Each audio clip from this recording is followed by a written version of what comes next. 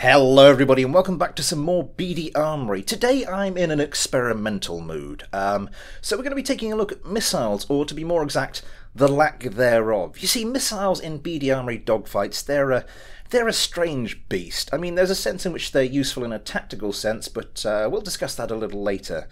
But if your opponent's craft is good enough, they'll just dodge them anyway. No one wants to see a missile kill. Everyone wants to see that close-in dogfighting with guns. And missiles they're really heavy and they just make your craft much less manoeuvrable and make that dogfighting less enjoyable to watch. So I thought, what if we just stuck to guns? We got rid of the missiles and we replaced them with even more guns. Let's take this thing up for a test flight. So we took it up for a test flight, and my god, I'd forgotten how manoeuvrable these craft are when they're stripped of any additional weight.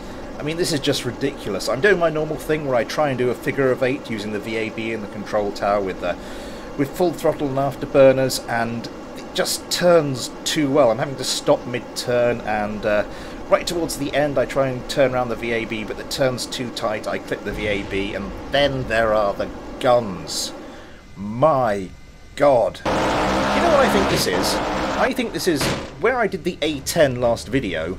I couldn't face the step down from a GAU-8 to twin Vulcans. Something in my subconscious just wanted to keep that immense firepower at my fingertips, and these guns destroy the KSC almost as effectively as they destroy my frame rate. My poor little PC can't cope with that many bullets in the air at once. If I fire for any prolonged period of time, it's down to a crawl, but it does recover fairly quickly, so that's something, I suppose.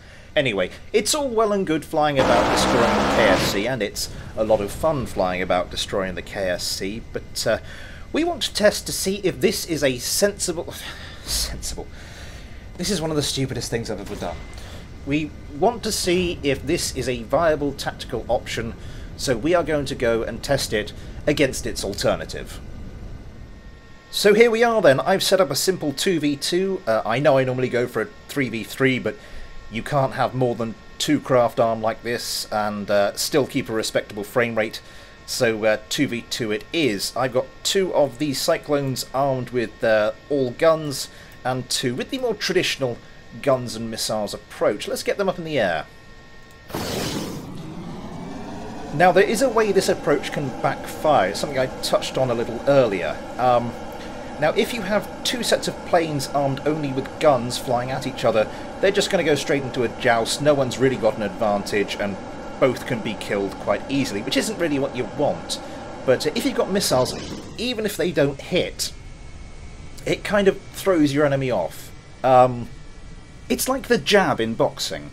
Throws your enemy off, keeps them occupied, keeps them distracted, whilst you follow in with the main blow. Now, if you've got both craft armed with missiles, those kind of cancel each other out, but if only one side's got missiles, one side can take advantage of that, the other can't. So it's going to be very interesting to see if Jebediah's team here can close the gap and make those guns count as early as possible.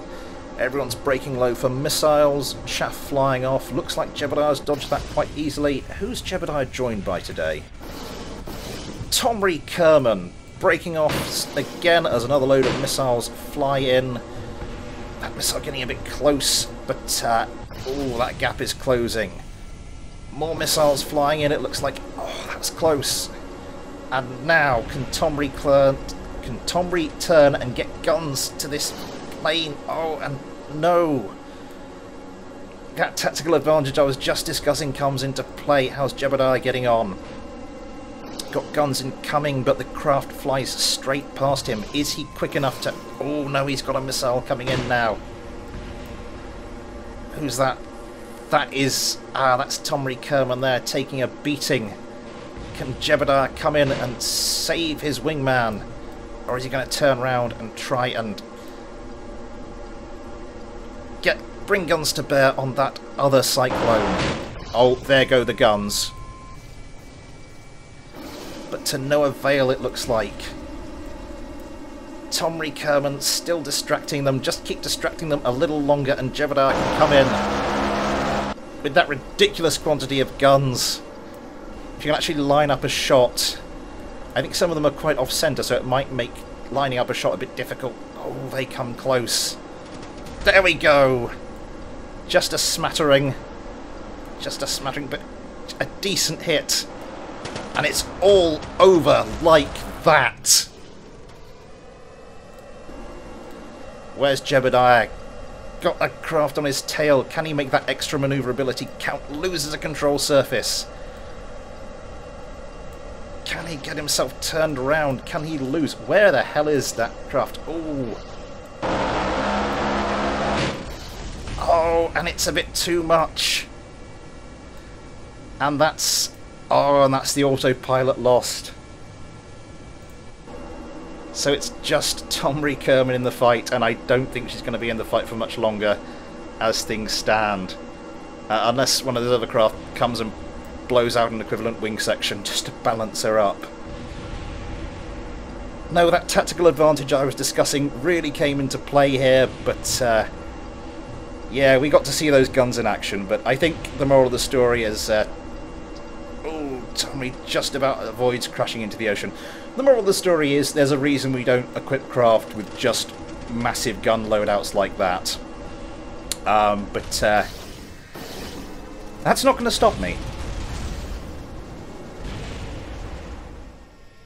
So the next thing I'm going to do is fight my craft off against each other to see who is the best in this particular configuration. I've got one of my Cyclones armed as it was last time, and a similarly reconfigured clubtail. Let's get them up into the air.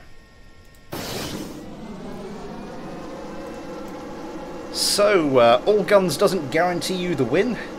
It does guarantee you a lot of fun, but sadly not the win. I did a load of test fights just to see if that would work with the previous 2v2, and the guns and missiles did win most of them. But yeah, when the guns won, they won big, and it was a sight to behold. So a bit sad they didn't win when it came to the actual recorded fight, but well, they managed to get a kill nonetheless. Now here the fight starts, and this is going to be pretty predictable. They are just going to fly towards each other as quickly as possible, getting up to, I can't remember what I set the maximum speed to. I think it's just the default, which is, I think, about 325. They're just going to close the distance, get into a joust. There we go. And then just break off like that. And now the real competition begins. As I mentioned earlier, both craft going to be a lot more manoeuvrable. Oh, it's Jebediah versus Valentina. Oh, this is a fight. And it looks like... Oh! It looks like that Cyclone just got pretty much one-shotted what's left of it. What happened there? Just strip off the weapon manager? That's the AI flight. That's the autopilot. Yeah, it looks like... there we go. Jebediah gets shredded by Valentina. Yeah, it looks like she just stripped off the weapon manager and... well, that was that. Oh well, never mind. First blood to the Clubtails and first blood to Valentina. So, let's go and see... Oh, that was unnecessary. Oh, Valentina, you are a very bad person.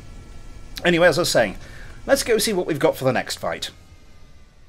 So, the same thing again. This time, my Cyclone will be going up against my all-gun armed Panther, and once again, it's Valentina versus Jebediah. Let's get them into the air. I didn't intend for this to be a Jebediah versus Valentina kind of fight, but it kind of looks like it's turning out that way.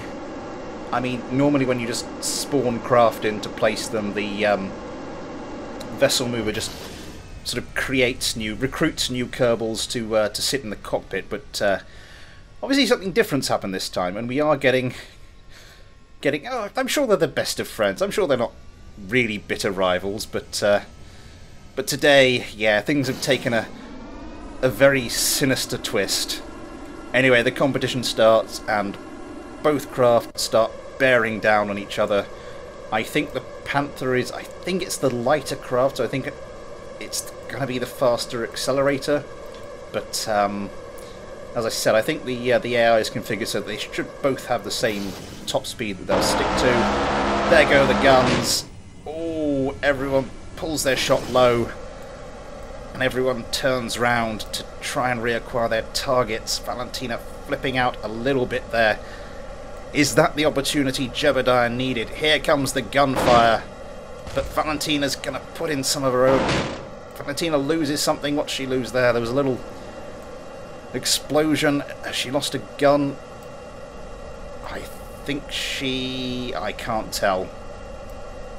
Anyway, both craft turning around to try and reacquire. Jebediah getting his guns off first. Oh! Valentina loses her nose cone.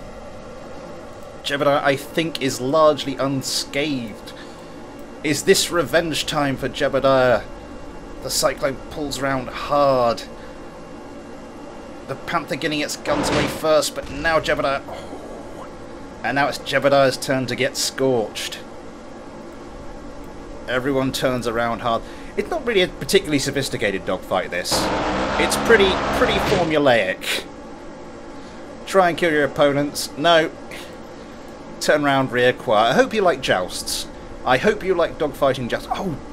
Jebediah's lost an air intake. That was what exploded. Yeah, I hope you like joust, because this is just all joust. Jebediah not looking too good here, is he, really? He's lost one of his wing surfaces. These Cyclones, they can actually fly pretty well if they lost both of those delta wing segments, but if you've just lost one, that's pretty much game over. You can't really fly. The craft's just too unbalanced. Valentina. The noseless Valentina. Well, I mean, all Kerbals are noseless. You know what I mean. Tries to line up that kill shot. Look at just that spray of bullets that goes everywhere. It's just ridiculous. There goes the shot, and there goes Jebediah's Cyclone. Oh, dear.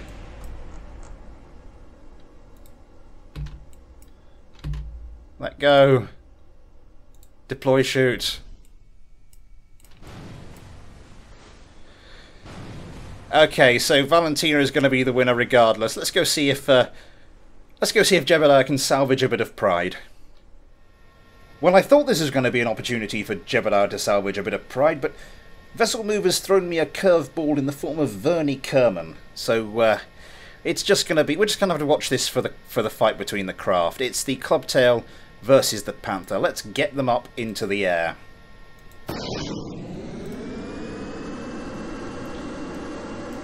So Jebediah probably off sulking somewhere. No, Jebediah's not the sort to sulk. He's probably trying to give himself a pep talk, get back in the ring, get back out to the airfield, only to find that Vernie Kerman's stolen his Clubtail and is going to fight Valentina herself.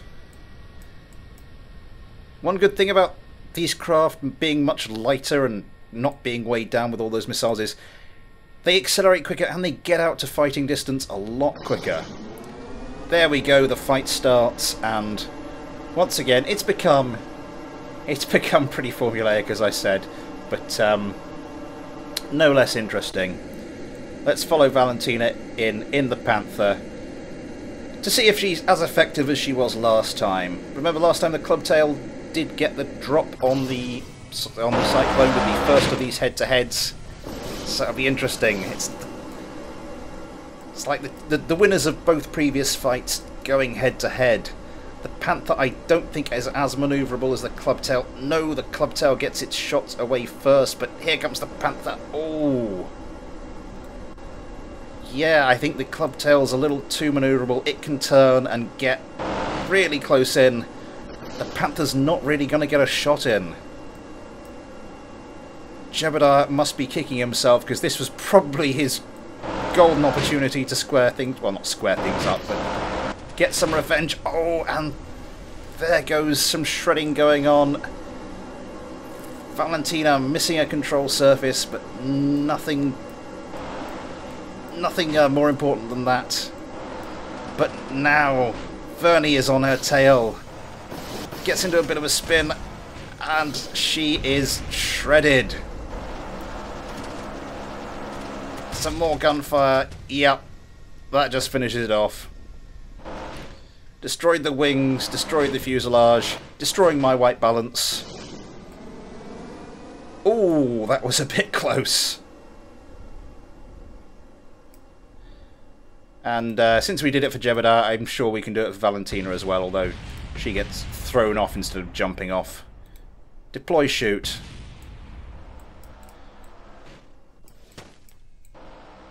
I hope you're not shooting at Valentina. No, just the remnants of the craft as it falls out of the sky. This is ridiculous. But I'm so glad I did it. Anyway, we'll try and be back to something a little bit saner in the next video. Or maybe not, who knows. Anyway, thanks for watching. Take care. And I'll see you next time.